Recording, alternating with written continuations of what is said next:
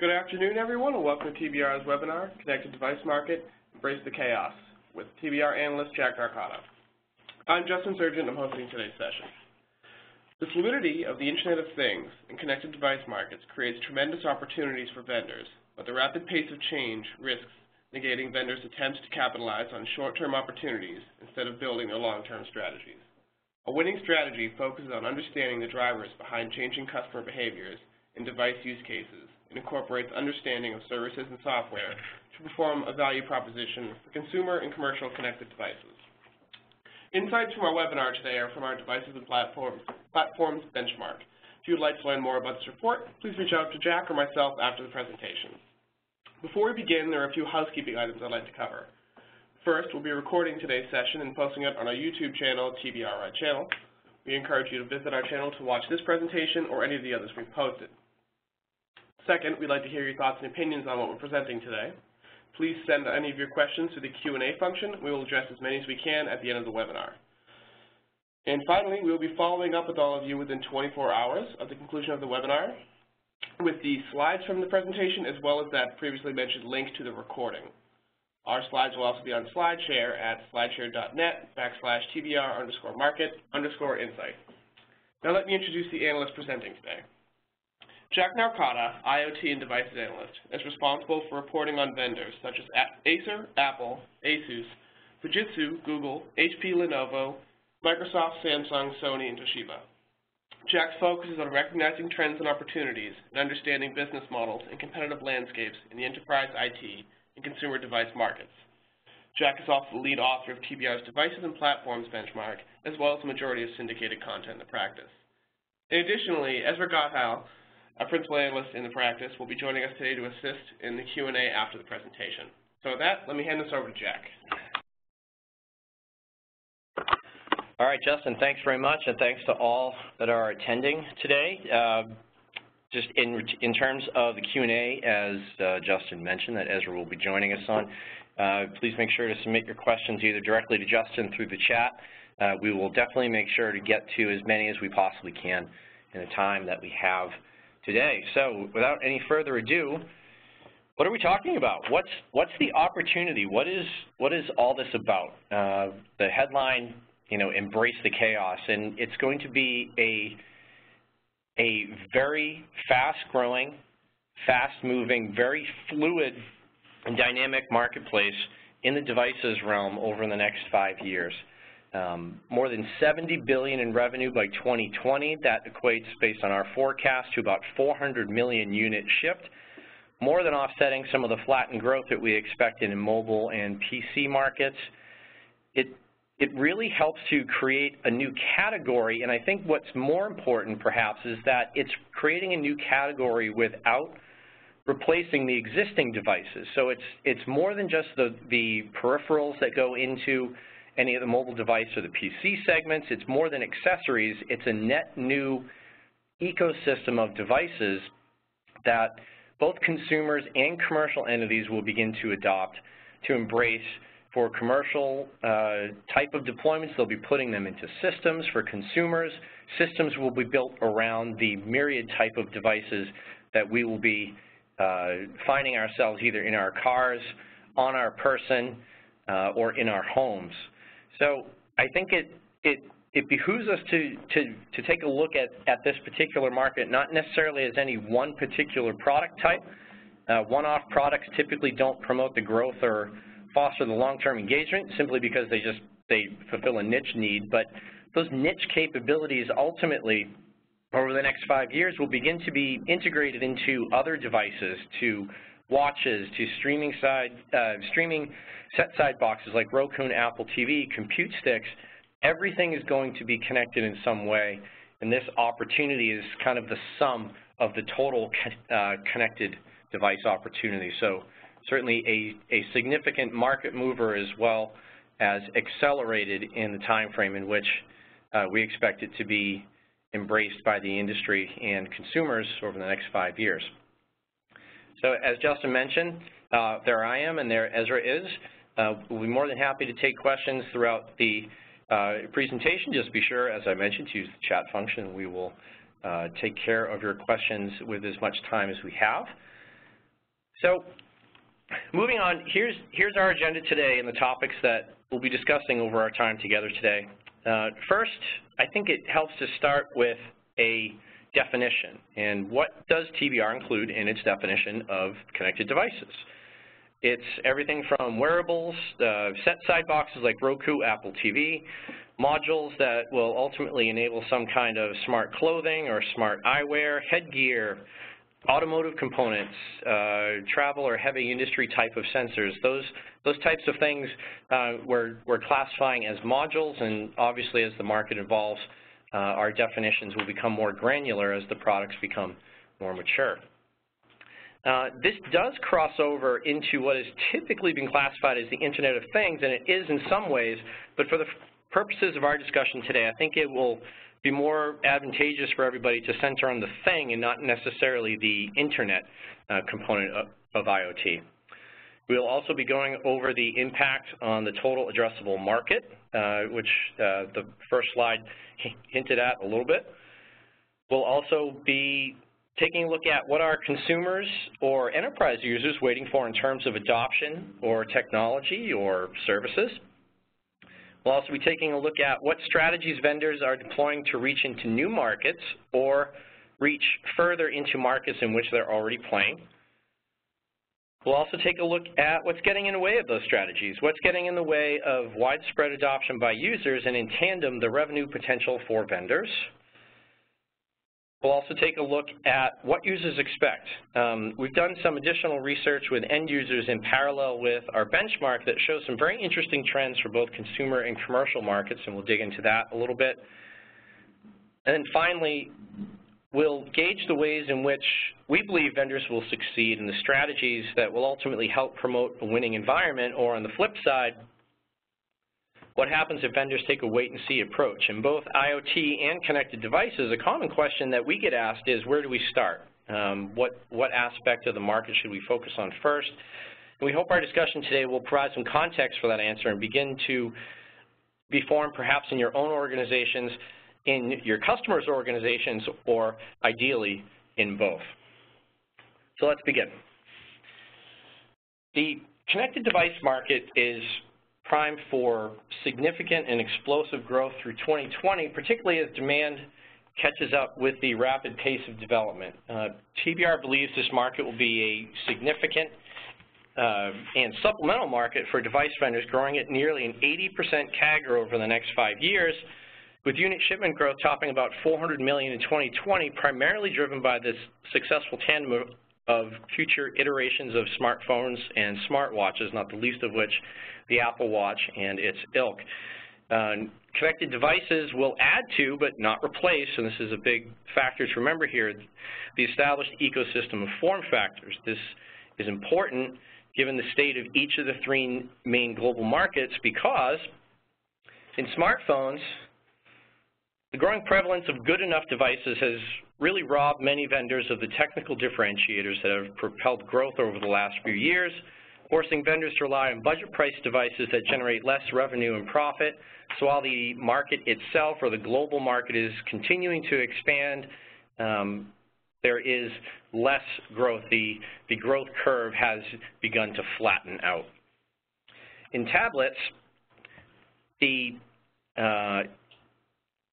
sequential upgrades, not necessarily the innovative upgrades, have really muted customer demand and caused the tablet market to devolve into what has largely begun in what has largely become a price war, particularly in Asia Pacific, where large screen smartphones are overtaking compact tablets. And here I suppose you could make a case for the iPad rising above this particular fray, especially as Apple leverages its partnership with IBM. But for Apple, restoring growth to the iPad segment is really not a priority for it, given the current success of the iPhone. So that is also one of the challenges to the market as well. In PCs, leading vendors are staking their claims by competing across multiple price bands, but consumer sentiment continues to tilt toward lower-priced entry-level, mid-range systems that promise greater market share, albeit at the expense of profits for some. HP's Stream PC is an example of this. It's been a market winner largely in the battle against PCs from Dell and Lenovo, and also helping build brand strength ahead of HP Split in November. So those newer kinds of strategies ahead of the Windows 10 launch, which is also beginning to influence the market, signal that there are changes afoot in the established business models, the way things have been done over the last few years. Connected devices represents a growth opportunity for all vendors in these spaces, particularly as growth in the macro global markets begins to peter out and begins to flatten over the next few years. So, and actually from a platform perspective, excuse me, I think it'll be helpful to outline some of the trends that we do see influencing the market. The majority of smartphone growth driven by or the majority of smartphone market share driven largely by Android, I think it's important to look at Android's path through the market for connected devices will largely mirror their smartphone strategies. We're talking here about quick market share gains at the expense of profit that only vendors with large scale can tolerate long term. Samsung obviously is the classic business case here. Many of its products share similar specifications and components. They can build to suit or build to demand, build to the market. Other vendors like Asus or Huawei take a more scaled down approach and target specific product segments, either as tie-ins to their existing mobile device strategies, such as Asus, or perhaps trying to bolster or foster some new growth in some new initiatives in its consumer-facing segments, such as Huawei. For connected devices, PC-centric vendors we believe will position their devices as a data management hub for users, fitness, health trackers, music players, notification managers. The thirst for data, which will increase in tandem, obviously, with the increased amount of devices, really does become an important inflection point for vendors here, as even with some data moving to the cloud, local management and ad hoc analytics, either through a localized application, especially in fitness tracking, becomes an important differentiator. So the connected device is the tool that generates data, and the PC helps, or in some cases becomes the primary means of unlocking or extracting value from that data.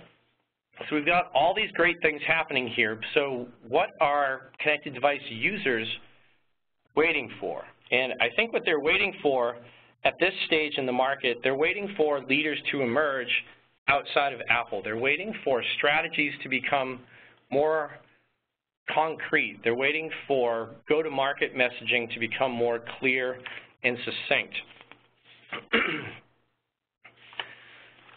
They're also looking for, in tandem with these strategies, how will I use this device? When will I use it? What other tasks or services can it perform for me, or what other tasks can it help me do outside of the thing that I bought it to do originally? And TBR believes that this is important, primarily since in the early stages of connected device market growth, ASPs emerged as the primary differentiator, helping fuel things like the Fitbit, Jawbone, devices that cost maybe between $50 and $100 that were not necessarily a huge barrier to purchases, but consumers were willing to make that leap and take that proverbial risk into trying out a new device. But now that the market is beginning to mature, the use cases are starting to emerge, the user experience of engaging with the device or managing or interacting with the data it produces, that user experience is really catching up quickly as a primary differentiator.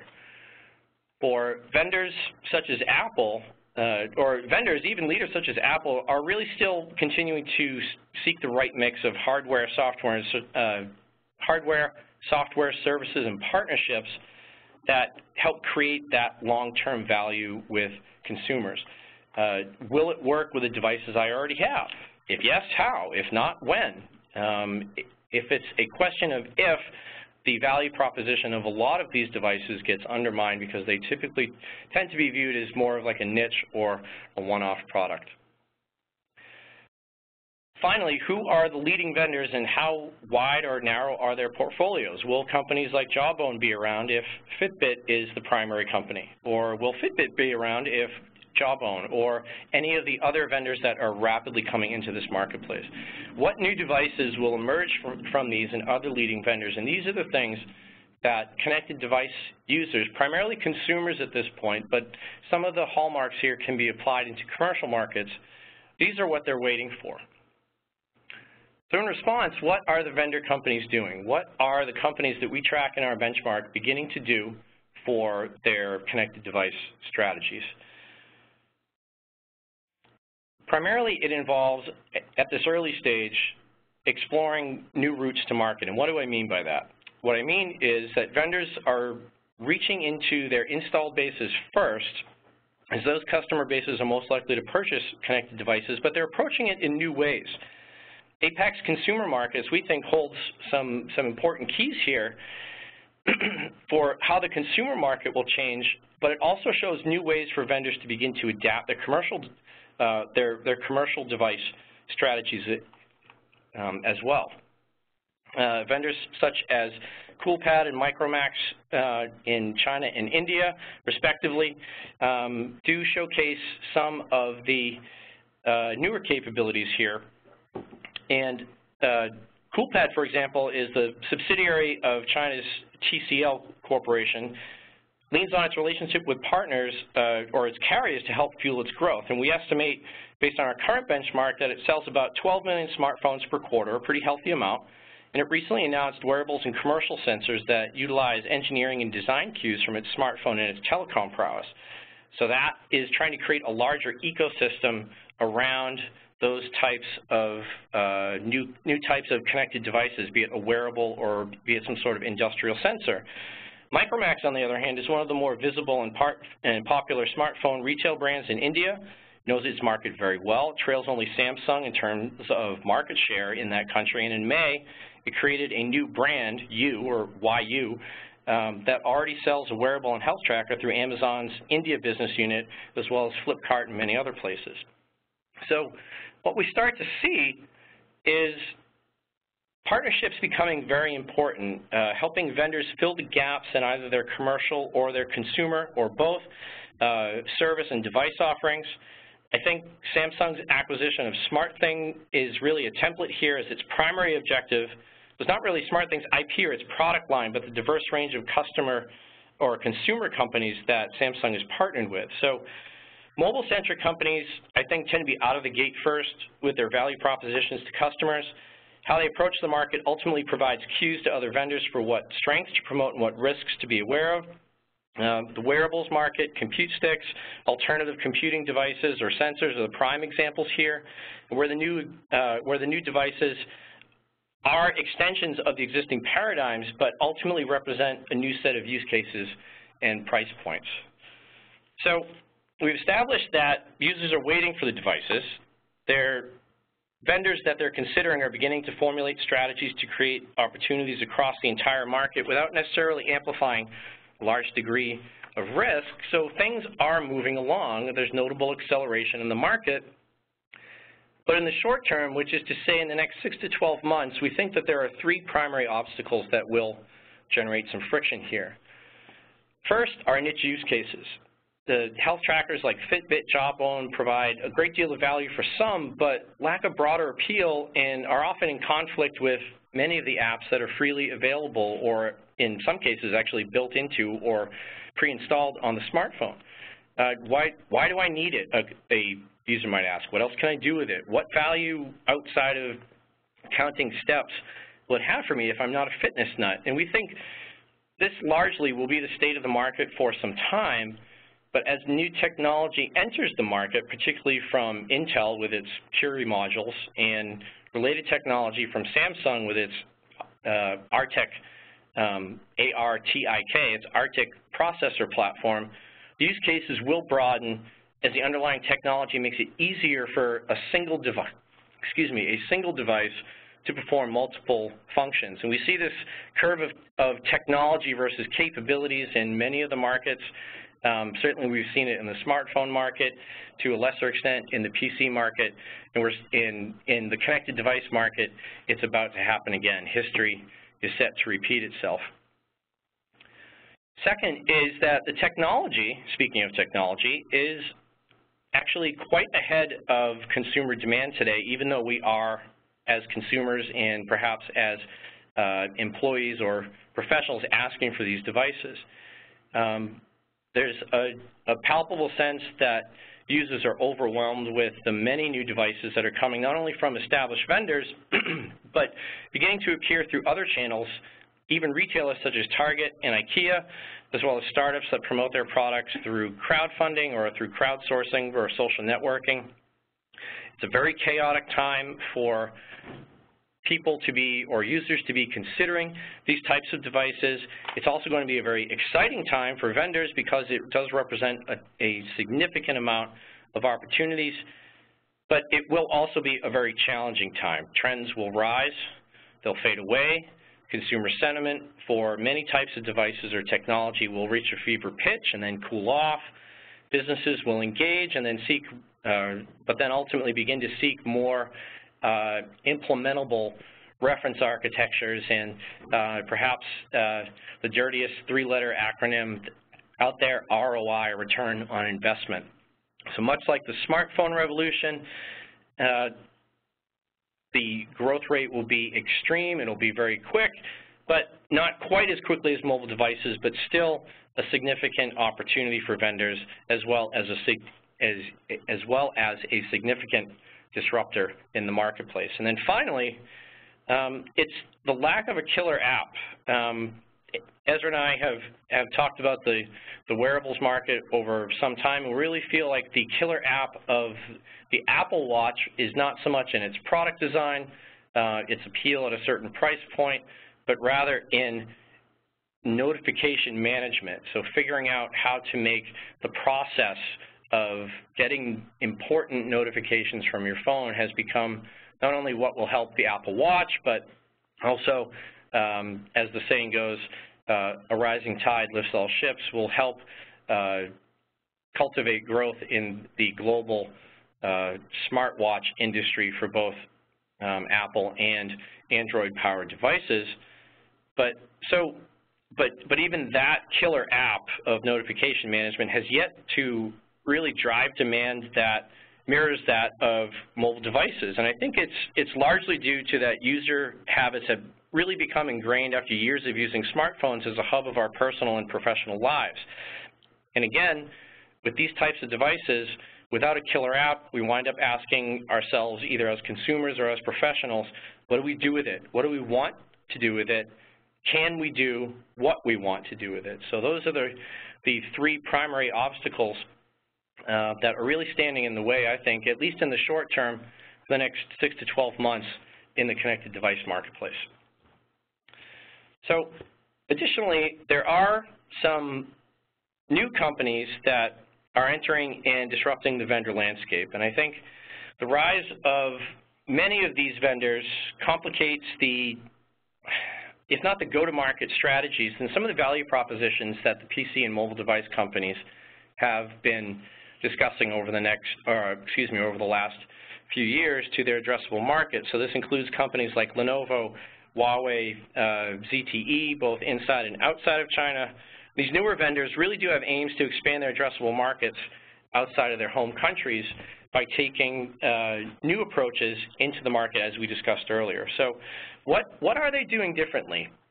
And I think it speaks to the ability of companies like Coolpad and Micromax to take cues from what's going on in the consumer market in APAC, particularly in China, and begin to craft some pretty savvy go-to-market strategies to capitalize on some of the customer loyalty, their growing scale in retail, heightened brand recognition to ultimately vault into leadership positions in these APAC markets. And I think the clearest example of this, specifically in the wearables market, let's take a look at a company like Xiaomi.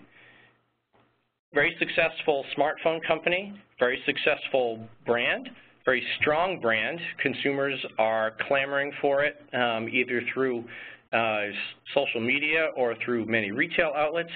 But they were able to transform that customer loyalty and the demand from their customer base to go from zero presence in wearables to the global number 2 in just 6 months, just a few 100,000 units by our estimate behind Fitbit.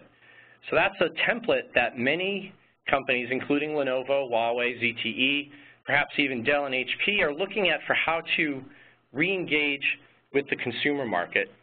These companies such as Xiaomi, Coolpad, Micromax, they're companies that are built to exploit their volume-based sales strategy, right? It becomes very easy to insert new products such as wearables or sensors or any other types of connected devices into manufacturing processes that are already producing 30, 40, or 50 million smartphones per year. But you could also, in contrast to that, say, well, many other companies are doing that as well. What's different? And the common threads that are running through these companies, through the strategies that these companies are implementing, really comes down to customer loyalty, as I mentioned, but also its scale in retail, or their scales in retail, their proven relationships with both the technology and very strong brands. They know how to reach their customers, read their sentiments through social media or customer events, formulate go-to-market and product development strategies that accentuate that insight, and the companies actually become emboldened by it. They're very aggressive, but that's not to say that they're reckless. They're selective, but they aren't weighed down by long product refresh cycles. Their entire businesses really have been built around the 1 or 2 year cycle of mobile device upgrades, and they realize the power and the value that can be unlocked not only by acting quickly, but acting in the first place, right? This is about building the business case, allocating the resources, and then moving. Being among the first here, if not the first in the market, has some significant advantages. And part of that is the attach rates that we're seeing begin to emerge as these connected devices are sold either in tandem or as an add-on sale to any of the mobile devices. So Apple's Watch attach rate we're estimating is around 10% compared to total iPhone sales. So what that translates to for this quarter, especially as Apple releases its earnings tomorrow, we're looking at between, say, 3 and 4 million Apple Watches sold for the roughly 30 to 40 million that were iPhones that we're expecting it to use. Xiaomi's attach rates for its wearables are very similar to its smartphone numbers. So this is a trend that is emerging that vendors are beginning to capitalize on. They're beginning to formulate not only the strategies to help promulgate these particular types of attach rates, but sustain them, to grow them, to look for ways to engage on a broader base with why the consumers are drawn to the devices in the first place, making it as easy as possible for them to move into that particular segment of the market without foregoing any of the strengths in the customer base or the brand strength that they've been able to build up over the last few years. So for this part of the presentation, we're going to steer away a bit from the consumer-oriented discussion to make sure that we don't ignore the commercial applications. I don't want to give the impression that it's solely a consumer play, because there will be a focus on businesses, but I do want to focus on this particular area in a way that has now largely become what is defined by the at-large industry as IoT, the Internet of Things. So connected devices begin to transition into what TBR defines as IoT, particularly as the number of devices in a commercial deployment and the data they generate ultimately requires the system to reap the most benefits from it. This is what this is the inflection point, if you will, from where IoT separates from connected devices. And I tend to think about it that you can have connected devices in a commercial environment without calling it IoT, but you can't have IoT without connected devices. And perhaps that's probably an oversimplification, but that tends to be a more concrete way, at least at this stage in the market, for how to define or define the separation between the two. What's the DMZ between these two particular concepts? So what do commercial markets do for connected devices? First, I think it's important to look at that the telecom operator networks have the infrastructure that will link the devices, and they will play a critical role, these operators and network providers, in condensing the number of standards from, as of April 2015, there were more than 70 standards specifically related to IoT. So condensing those numbers of standards to a more manageable and appealing, for enterprises anyway, to a more manageable number. We think this is a really important part of the IoT and the connected device boom, particularly as a fewer number of standards ultimately encourages interoperability, but then also begins to mandate things like security, management, kind of standard operating procedures that ultimately fosters widespread deployment across a wider range of industries as opposed to a select few in either logistics or heavy industry or building automation, something to that extent. Partnerships will also be an important gauge for the viability of a commercial devices connected solutions portfolio. Vendors lacking the analytics or the management or the security capabilities will partner to fill the gaps in their portfolio. We do see indications of this in recent moves by Dell and IBM. In the case of Dell, its IoT solution focus becomes providing the data center infrastructure right up until the point of a gateway from which its partner begins to deploy the actual connected device solution, which in this scenario is building automation for climate control, security, things like that. It really behooves commercial markets or vendors primarily engaged in commercial business generation to understand that demand in commercial markets will be slower than in consumer markets, but stay the course because those customers and service providers have always tended to be a little bit more pragmatic. So the commercial systems do allow data-centric vendors to begin to broker partnerships with consumer companies or initiate consumer types of applications. So it doesn't necessarily have to be fitness or clothing or wearables, but it can be a consumer application wrapped up in a commercial solution. So a great example of this is some of the innovations we expect and some of the new technology to emerge from the healthcare industry, either patient monitoring, records or information transfer. They are largely a consumer type of application in that it's benefiting, or the technology is benefiting the consumer's wellness or how the consumer accesses or interacts with their own data, but ultimately it's a commercial application. But the caution that we do have here is that few, if any, data center companies really will make a leap into consumer markets without some sort of partner.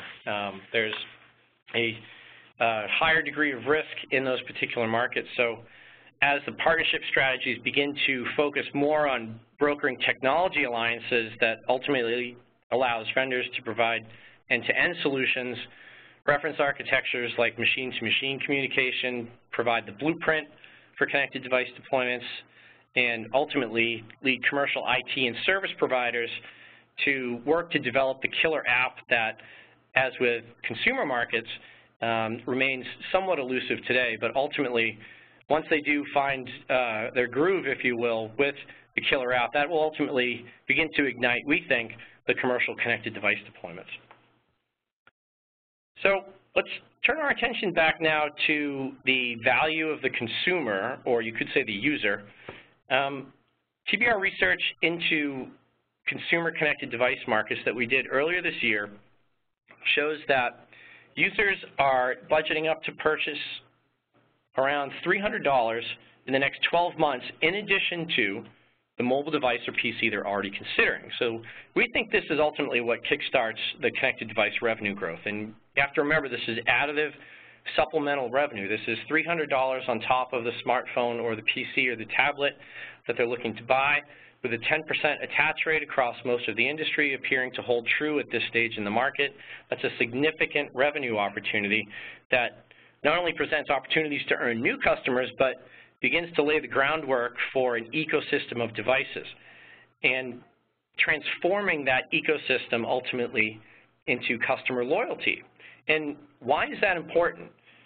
Because everything will be connected. It's inevitable. Some devices are connected today. Apple's an example of this, as well as Android Auto and Wear and Google's other various initiatives. But consumer expectations, based on our research, are showing that all devices are expected to be connected regardless of their platform. Wi-Fi, I think, here becomes the medium to which all devices and connected are connected and share information. Perhaps intra-ecosystem relies on things like Bluetooth or possibly some other emerging standards between connected devices. Consumers have told us that they want their devices to help them streamline tasks, to perform functions. What the larger context of their responses was telling us was that I want a device, the consumer, wants a device that provides value above the core function of the device. Does it make it easier for me to do the things that I do every day? Is the device valuable in helping me flow back and forth across a handful of devices, among many devices, as painlessly as possible? Does it allow me to do something new using an interface and a form factor I'm familiar with? It's very clear that this is really becoming about the value that users are perceiving the devices to unlock versus the device themselves.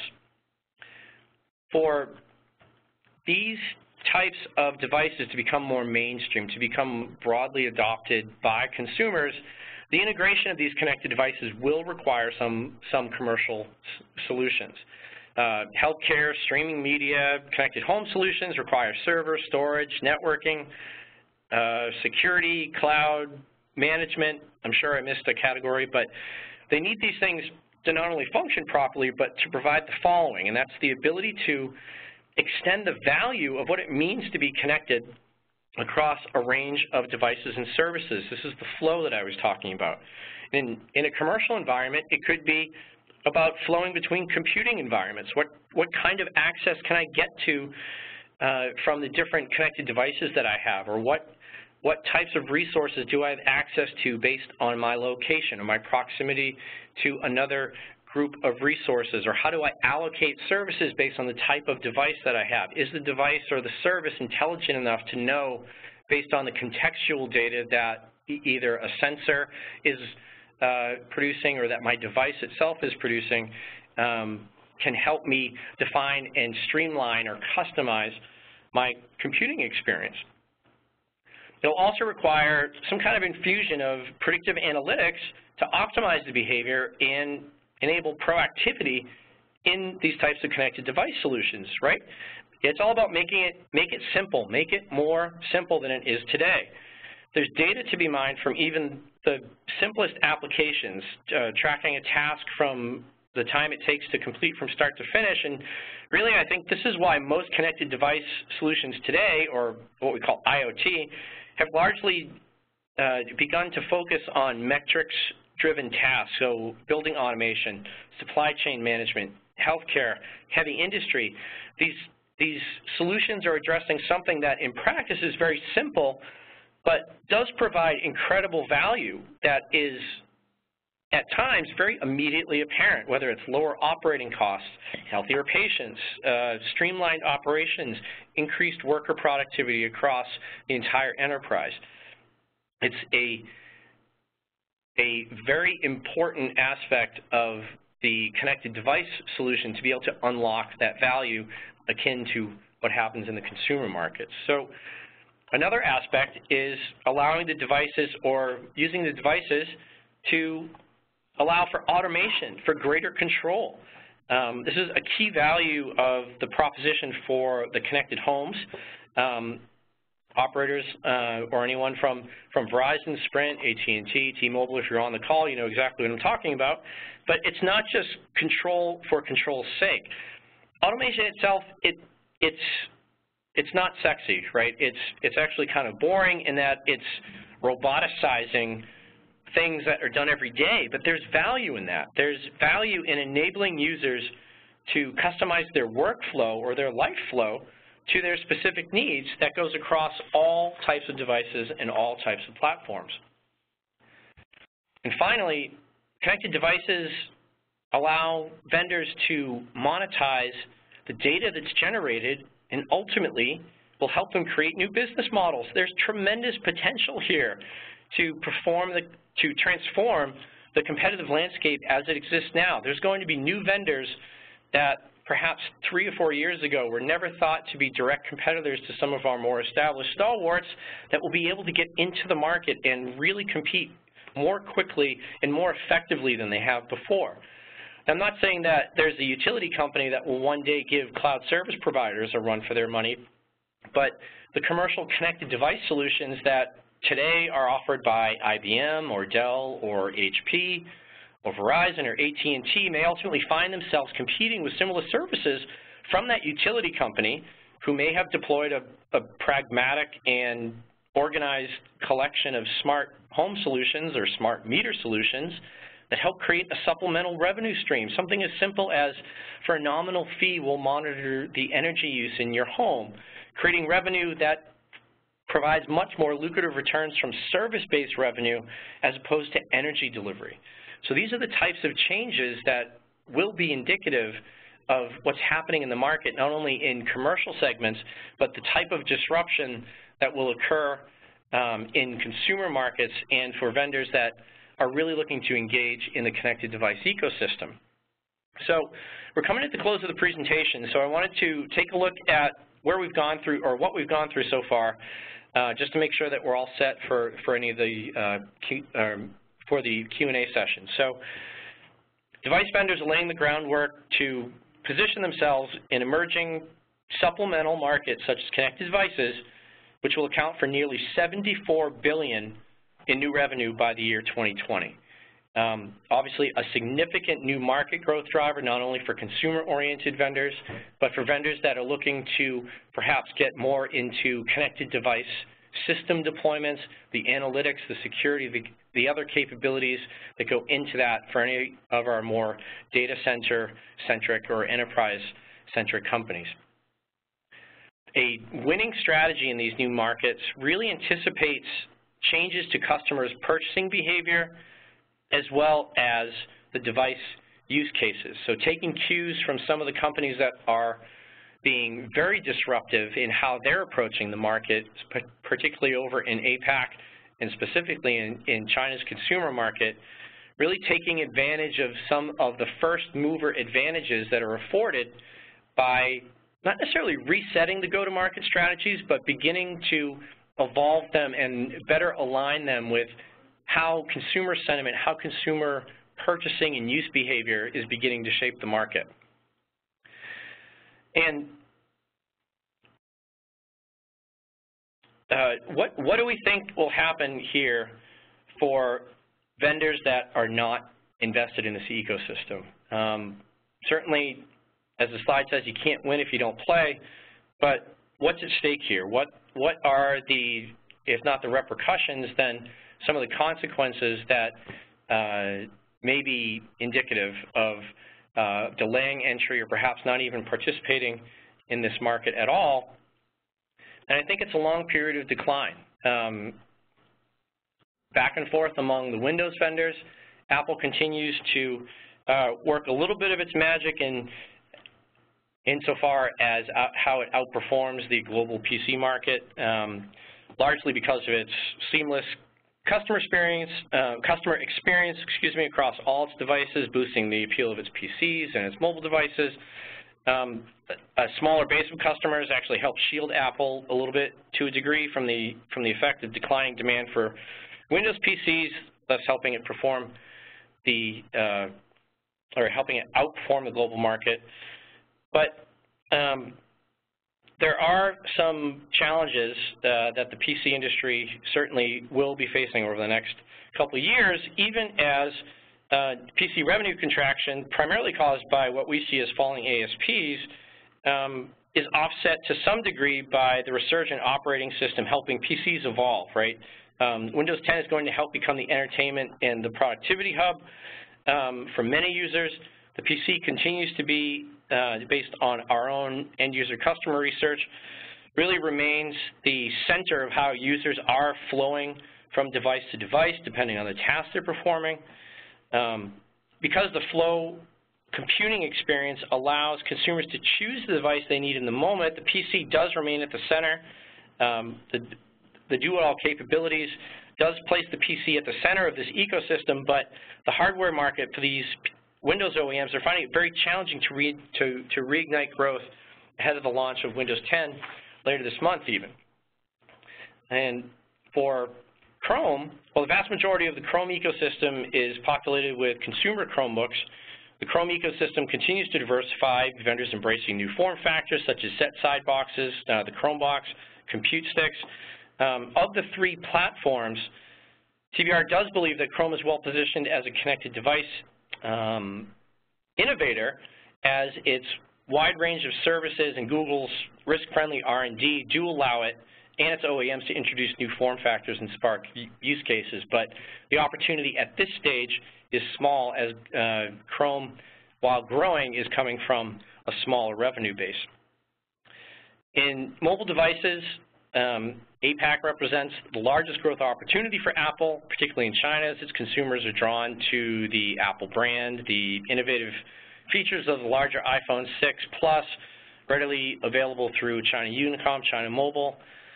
But what we're seeing with the Android ecosystem is that the challengers to Samsung's crown, particularly China's Xiaomi, are gaining at Samsung's expense with sub-$150 devices that ultimately impact and, in some regions of the world, exaggerate revenue decline, even as global unit shipments of Android smartphones continue to climb. So it's becoming a little bit of a race to the bottom, particularly as the devices, by and large, are good enough across the entire price range, not with some of the most used features and capabilities, not just limited to the premium devices. For Windows Phone, feature phones accounted for 74% of the 33 million handsets that Microsoft shipped in 1Q15, so that ratio is completely out of sync with the other mobile vendors and really indicative of some of Microsoft's struggles to transition its legacy Nokia customers to Lumia's. Microsoft's recent announcement does accelerate its retreat from the consumer market, and we believe ultimately an evolution into what we think will become a new play for a quote-unquote business phone. Satya Nadella's largely hardware agnostic long-term strategy does make Windows a play in this particular market, thus allowing Microsoft to keep alive its significant in the former Nokia brand. But with the retreat from the consumer market, that does complicate that strategy to a certain degree. So as you can see, without capitalizing and moving into this emerging opportunity in connected devices, there is a degree of risk. You may gain market share, albeit at the expense of some of the second or third tier vendors, but largely the PC and mobile device markets are expected to flatline a little bit over the next few years, thus highlighting the tremendous opportunity for vendors to begin to engage with the connected device ecosystem and generate more opportunities to not only interact and engage with consumers and commercial entities, but also begin to accelerate their revenue and profit generation activities. And with that, Justin, I'll turn it over for our first couple questions and any other housekeeping items that you have. All right, excellent. So yeah, we've got a lot of questions here, so we'll get through as many as we can. First question, you've suggested there's no commercial IoT without a large number of connected devices connected to a hub in a commercial setting. How many incremental PC sales will be generated by the rise of commercial IoT? So I think it's not so much that commercial IoT requires a large number of connected devices. I think it's more that the commercial, or what will become the classic commercial IoT deployment, will require devices that are connected in a system. And I think it's the for commercial IoT deployments, I think, in contrast to what happens in the consumer market, where the thing in IoT is, at least for now, the focus, the internet or the system that connects the devices in a commercial deployment will be intrinsically more of a focus for those particular types of deployments, but the connected device itself, whether it's a sensor, something that's installed in a building, in an office, on a campus, or something that's worn, you know, you could have a worker in an oil refinery or any some sort of logistics facility. Those types of devices will be important, but above those particular devices, the sensors and other components play a secondary role to the system. As for it inspiring or catalyzing any of the PC sales, I'm not sure that the two are necessarily related, although the data that is produced by these devices may ignite some demand for applications that are installed on some of the other connected devices that we have. So PCs, smartphones, and tablets that are powered either by Windows or by Android that use enterprise applications to mine, analyze, manage, or otherwise move the data to interact with the data that these devices are producing. I think that's probably the larger play for PCs in a connected or in a commercial IoT type of deployment. All right, next question. If watches are at a 10% attach rate, what is the next most item on the list of connected devices from an attach rate perspective? So this is where it starts to get interesting and very granular. So watches for consumer-oriented companies or wearables represent certainly the most immediate, the proverbial low-hanging fruit. Where we get into the secondary product categories are things like heads-up displays. So that could be, in particular, with the advancements that Intel and Samsung are bringing to the marketplace later this year.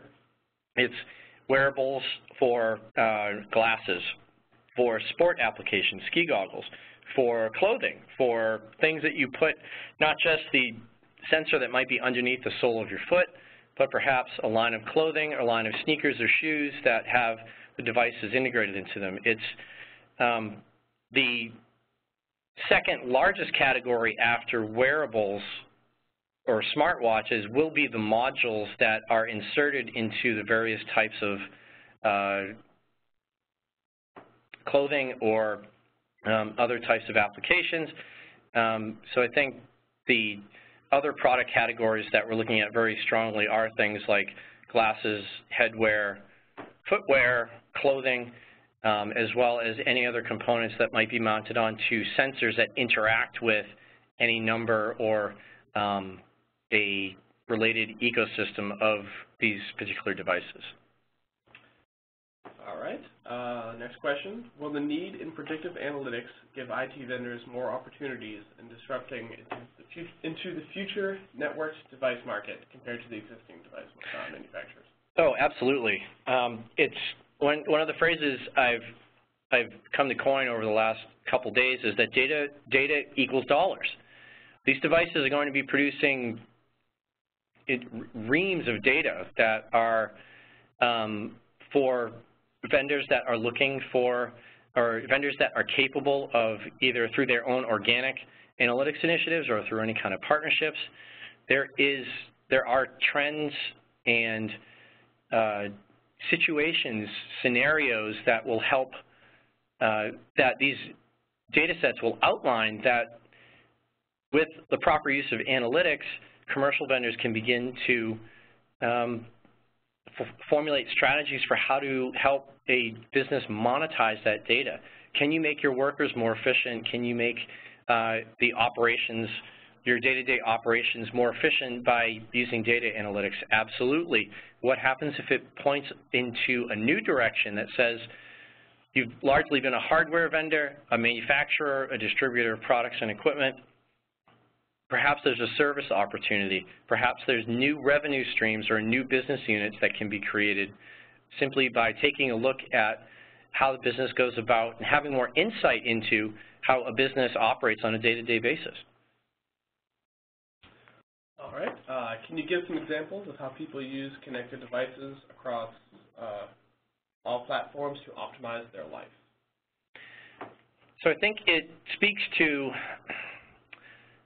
using an application on a smartphone to conduct an internet search that would then be completed via web browser usually, or that could be continued to a PC or a tablet, viewing a movie or some sort of other entertainment, whether it's music, either from cloud storage or from some sort of other streaming service, being able to move that content through Wi-Fi or Bluetooth or what have you from mobile device to PC, to perhaps to replicate it from one device to many if it's on a home and on a trusted network. Moving that type of content around is also an indication that you can move the experience around from mobile device to PC to connected television to any range of products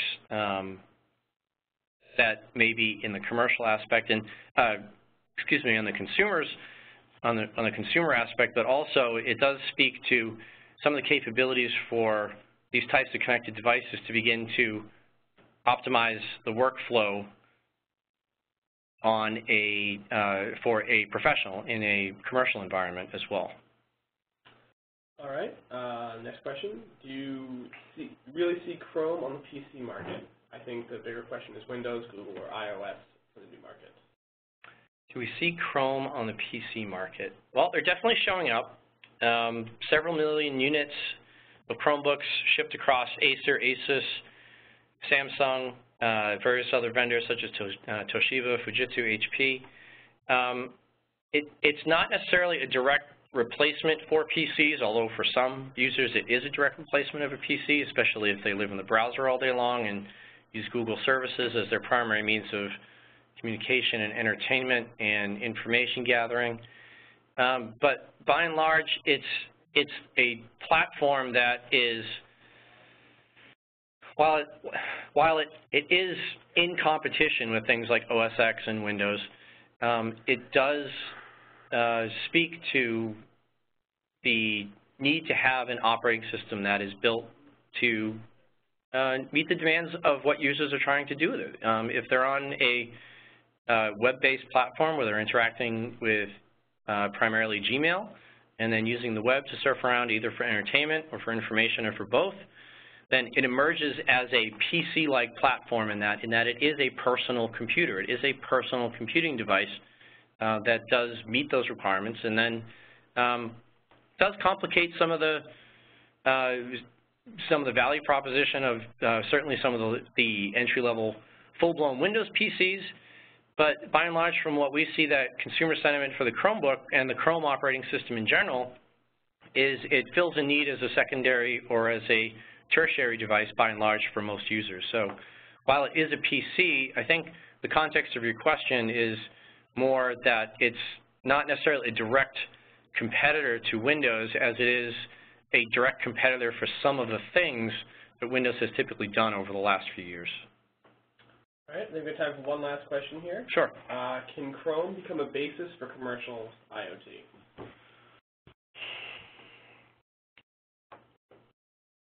Can Chrome become a basis of commercial IoT? Yes, but I think in a limited capacity compared to what the potential for Android is in that environment. I know there's been much talk, much rumor, speculation about the two operating systems, Android and Chrome, coming together, especially now that they're managed under one executive and one development team at Google. And I think the Chrome value proposition is more about providing a streamlined computing experience through the browser, where its cousin Android is truly an operating system that powers devices, allows developers to build applications, real applications for it, not just extensions, although perhaps there may be some applications for, I'm thinking on my feet here, is that a I think a solid application for Chrome in commercial environments might be in some kind of display technology, in retail environments where you have a dynamic display that might change simply by logging into a different website that's locally hosted, that perhaps shows some new coupons or some new discounts. That type of application is better suited for Chrome than it might be for Android. Certainly a lot less lightweight in that it's only navigating to a web page. But in commercial environments, outside of the Google services that the Chrome device, whether it's a Chromebox or a Chrome PC or Chromebook, might be connected to, that's I think a more challenging sell, particularly as commercial IT managers will have their own requirements for applications, services, service level agreements for those applications, the flexibility to be able to add and change things from the application layer, not necessarily digging into how those devices, how those applications might be either web hosted on a web page or something to that extent. So I think, in short, there are applications much more limited than if it was Android. All right, well, that's all we have time for today, so thank you, Jack, and thank you, everyone, for your questions. You can follow Jack and Ezra and TBR on the Twitter handles listed here, and please check out our pages on SlideShare and YouTube for our previously aired presentations. Also, just a quick reminder, I will be following up with all of you tomorrow afternoon with the slides from today's webinar, as well as the link to the recording of this presentation. And lastly, before you sign off, I'd like to ask you to take a very brief survey about today's webinar so we can help improve both the information we present and how we present it for you all. Otherwise, thank you for attending and have a great afternoon.